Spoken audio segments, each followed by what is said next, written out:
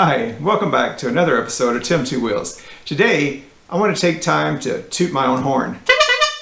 No, not this kind of horn. I want to talk to you about the horn on the motorcycle. So like most stock horns on motorcycles, the one on my GS Adventure is pretty pitiful. It doesn't really honk so much as make a meep meep sound. Meep meep. So in today's environment, when you have people distracted by cell phones, listening to music, windows rolled up, air conditioner going, or the heat going, it's hard to hear motorcycle horns inside of a car. So I wanted something that was going to be a little louder, well, a lot louder than the OEM horns on a motorcycle. So, not surprising, I began a search for an upgrade. I know, hard to believe, but that's what I do. So, I looked at several different horns, as usual. Now, I was leaning toward going with the Sound Bomb, or more likely, the Sound Bomb Mini, because of the mounting options. They did have a bracket that allowed it to fit or be mounted on my bike, but it still wasn't quite the same as the OEM horn as far as the space that it took up, physical mounting, etc. But the biggest drawback to me was that it was going to require the use of one of my two high-powered circuits when I connected it to my Hex EasyCan. So, as you may have seen in the previous video, and I'll put a link up here to to the video where I installed the Hex EasyCan, and I love the Hex EasyCan and what it does for me. But it has two high-powered circuits and two low-powered circuits. So, if you want to run a high-powered horn, like the Denali Sound Bomb, it requires that you use one of the two high-powered circuits to run that horn. And that's fine. It just means that you need to run your two, if you're going to have auxiliary lights or driving lights, the two lights need to be chained together and run off of one single circuit. So, and as you may have also seen in one of my previous videos, and again, I'll put it up here in the card, where I installed the Baja Design Squadron Pro lights, I mounted them right above the front turn signals. And because I had them so close to the turn signals, I wanted to take advantage of some of the cool configuration features in the EasyCan to where I could shut down the light on the side of the active turn signal. What that does is it keeps you from drowning out with the bright light your turn signal. So that's a feature that I really didn't want to give up. And so I was really struggling with what I was going to do about a horn. So one day, I was in my local dealer, Eurosport Asheville, picking up the lights. I was talking to Travis at the counter and explained to him my dilemma about configuring the EasyCan and the horn and the lights and all this. And he asked me, had I ever considered the BMW OEM car horn as an option? And honestly, I had not even heard of that.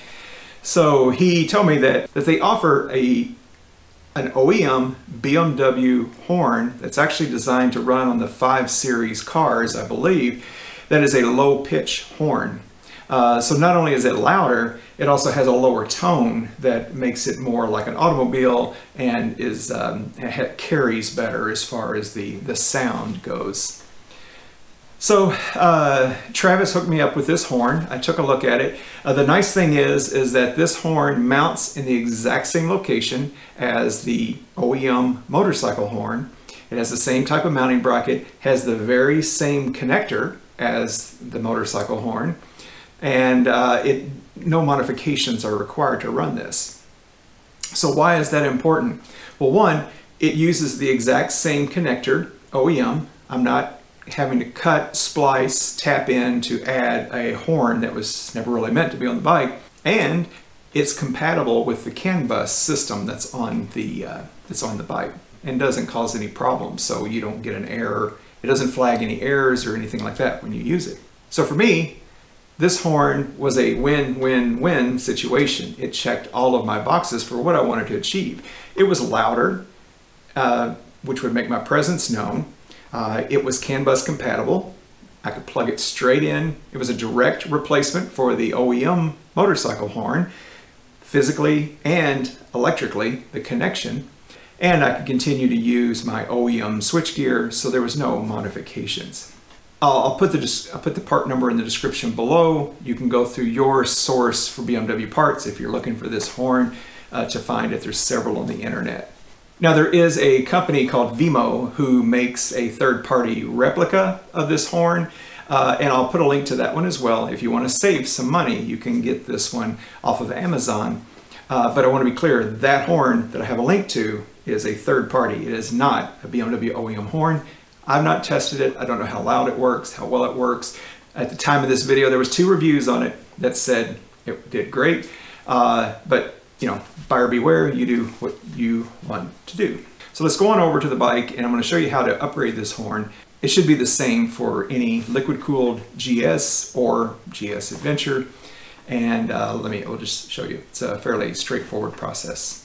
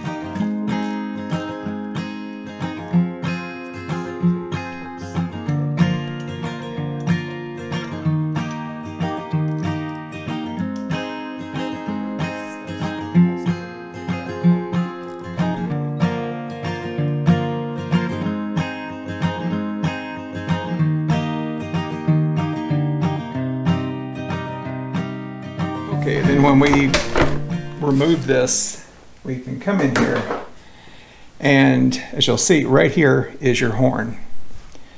Now there's just this one T40 bolt right here that removes it. There's a captured nut on this arm, so don't worry about a nut falling off the back side. You might be able to get in here okay, but you can also remove this T25 that's right here, and that holds this little air scoop. It's a support bracket for this air intake here. And this is an air tube that just goes back to your air box for the filter. So it may be easier just to remove that a little to get it out of your way. So again, using the T25, I'm just going to remove this little guy here. You may not have to, but I do, just to make life a little easier. And as you can see, it doesn't move much, but it allows you to flex it just a little bit to get, so that you can get your wrench in here to get to that T40. I'm using the long one again, just to give myself a little extra reach there. And let's go ahead and remove that. Now there's still a wire, the electrical connection is on, so don't worry about it falling. Lay this over here to the side and get in here. Turn a little extra light on here, maybe you can see it better. And then we can pull this bolt out of the way here. That's a fairly significant bolt to hold a horn on, but it's there. All right. Now lastly, you see this is that caged nut that's on here, so that's why I say you don't have to worry about it falling off, and we'll transfer that one over to the new horn. So lastly is this small electrical connection right here. Now don't just pry and jerk and pull. There's a little tab that you can lift up, and I've found that it works best if you can use a small pick or a small flat blade screwdriver just to get under here, and then you can lift that tab and then it comes right off. All right, so this cage nut is going to come off and go on the new horn, and that's it. That's what the OEM horn looks like. Now our new horn here in the box, again, it's a BMW. There's the OEM part number, and I'll post it in the description below along with a couple of links, but it is 61338381271. It is a BMW OEM horn. And let me open this up to show you what that looks like. And here's the new horn. Now this, again, is a car horn. So you'll notice the main difference is that the horn body itself for the mechanism looks the same, the connector is the same. The big difference is that this car horn, instead of just having the open diaphragm here for the speaker, has a horn, or has an actual horn casing on here to amplify and direct the sound. So to me it looks very similar as far as the body itself. Again, the only difference is that you will have this piece so it makes it slightly wider, well, quite a bit wider. But it's not a problem. It still clears. There's nothing on the bike that's going to block this. The other significant difference, if you haven't noticed, is that if you look at the two horn bodies, the arms are a different orientation. So this is the black one's off the bike. We just need to loosen this, I think that's a 13 millimeter nut, slightly rotate the arm over so that it has the same orientation. So it's about, I don't know, 45 degrees that it needs to come over, and we'll go ahead and do that right now. So using a 13 millimeter socket, I'm just going to loosen that nut slightly. It doesn't have to come all the way off, because you just need to loosen it so that you can rotate this arm around to the same orientation. And let's just make sure, let's just hold it up here and compare it. So it looks like about right there is going to do the trick. You know, if that's not enough, once you get it on the bike, you can always rotate it around. So I'm just going to snug that up there. By putting the captured nut or the cage nut on, again, the horn is going to go in this orientation on the bike. And so we just want to slide that back up, or back on there. You just want the nut part to be on the back side, because we're going to be putting the bolt in this direction. So obviously you don't want it the other way around. And just line it up with the hole in the bracket. So we have our plug hanging down here, all right, and it will just snap in place. Again, this is a direct replacement, the same type of connector, because it's still an OEM BMW horn. Heard the click, so that's on there. Just make sure it's not going to come back off. And then the bracket goes on the back side when you put this back on. So here's the metal frame, the tab for the frame. You just want to make sure the arm goes on the back side. So just putting the T40 bolt on here. We'll line that up, and then you might have to wiggle it around just a tad, get it to line up. Again, that air intake tube is a bit in the way, but it can be done. And there, it's starting to tighten up now. Now there is a plastic housing on this back side that it does touch, so if you want to kind of slightly bend that arm out just a tad, you can, but it does fit in there. So once the horn is mounted here, tightened up, you can come in and just break that 13 millimeter nut loose enough to where you can play around with the rotation. So you see you have some room to wiggle. So if you want to angle this down more, the plug gives you enough room to do that. So I could leave it more in a forward position, and what that's going to do is project that noise even more forward. And then you can come back and snug that 13 millimeter nut up. Tighten that up. Tighten everything down, and you're good to go. Come in here and put my T25 back in the air intake tube. So that's tightened up. Just want to give you a view of what this looks like under here. So there's the horn. There's where it's mounted. So there's the horn and how it's mounted. You can see that little piece of plastic that I was talking about that it kind of butts up against, but it's free and clear. Sorry, I'm trying to show you give you some light here with my little coast light here, just to give you a better idea of that mounting position. All right, so now that that's on, it's just a matter of putting our fairing shroud back on, reattaching the crash bar up here, upper crash bar, and we're good to go. So now we'll take it outside and let you see how this new horn sounds as compared to the old horn. Okay, so here's my setup. I have this decibel meter application on my smartphone, and I'm going to be measuring this at two distances away from the bike. I have a tape measure on the ground. I'm going to be measuring at 10 feet and again at 20 feet away from the front of the motorcycle. I have this on a tripod, the phone mount so that nothing is interfering with the phone, causing additional noises. There is some ambient noise, but you'll clearly be able to see how it's moving as I'm talking. Now at this point, this is set at 36 inches, 3 feet off of the ground, and again 10 feet away, and then we'll move back to 20 feet for the second part of the test. I'm going to be giving 3 separate short beeps, then we'll average the decibel levels of those 3 tries. So here we go.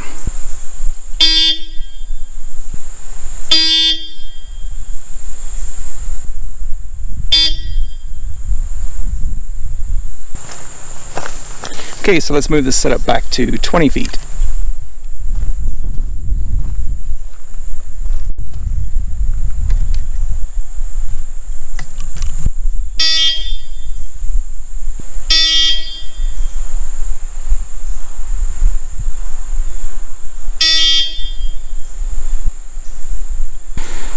Okay, so that was at 20 feet. So now we're going to go replace the horn and try it again with the new horn, see how that sounds. Okay, so I have the test set up again, this time with the new horn.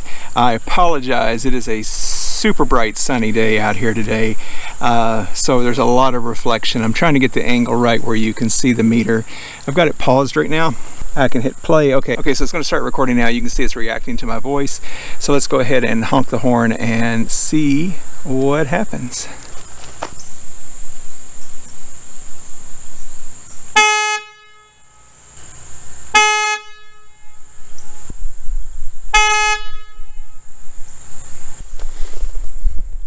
And let's move to 20 feet.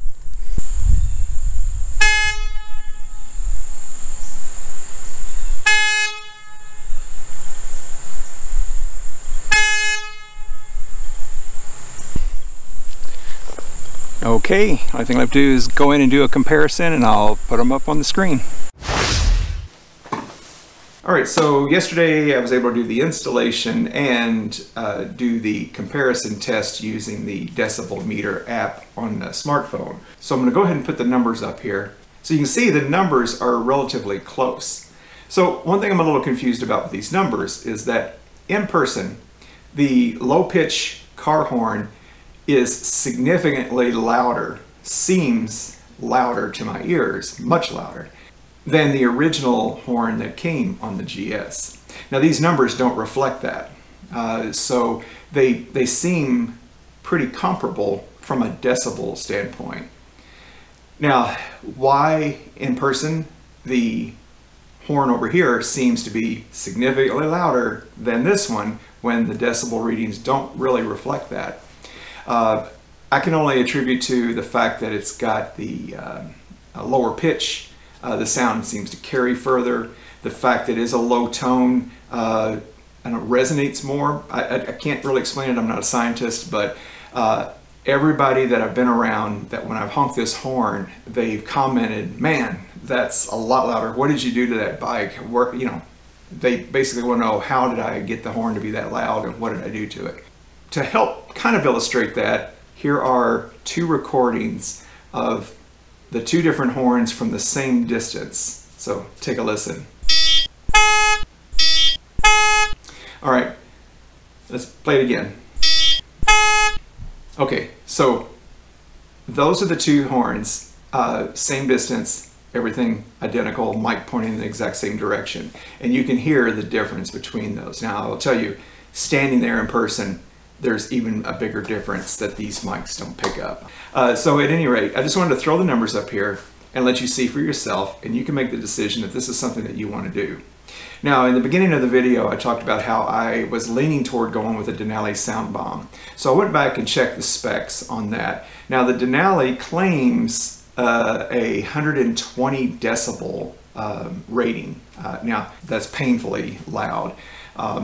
And yes, so if you want a super loud ear-piercing horn, then you might want to consider one of the air horn options that are out there on the market. Okay, so as far as the installation goes, it was a pretty straightforward process. In real time, if I wasn't recording and backing up and all that, to replace this, the majority of the work is taking the body panels off the bike.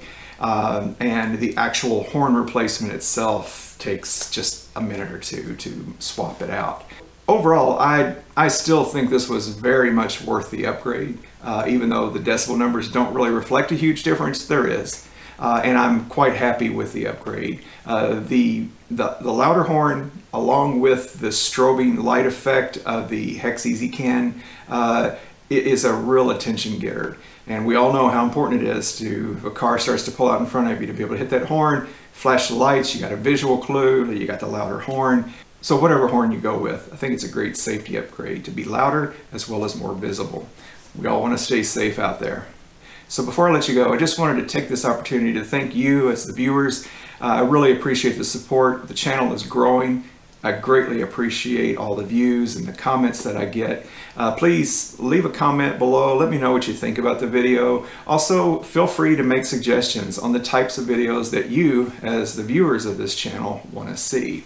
I'm here to try to make the kind of content that you want to watch. I also want to take this opportunity to thank toolvector.com for sponsoring my channel. I greatly appreciate that. Also, head on over to tim2wheels.com and check out the website. I'm starting to fix that up a little bit and add blogs for the videos that I do, so you can get more information, more links, as well as there's a Stuff I Use page, which allows you to see a list of all the tools and equipment and things that I use here in my shop if you want to go check those out. So as always, thank you so much for watching. This is Tim2Wheels, and that's how I did it.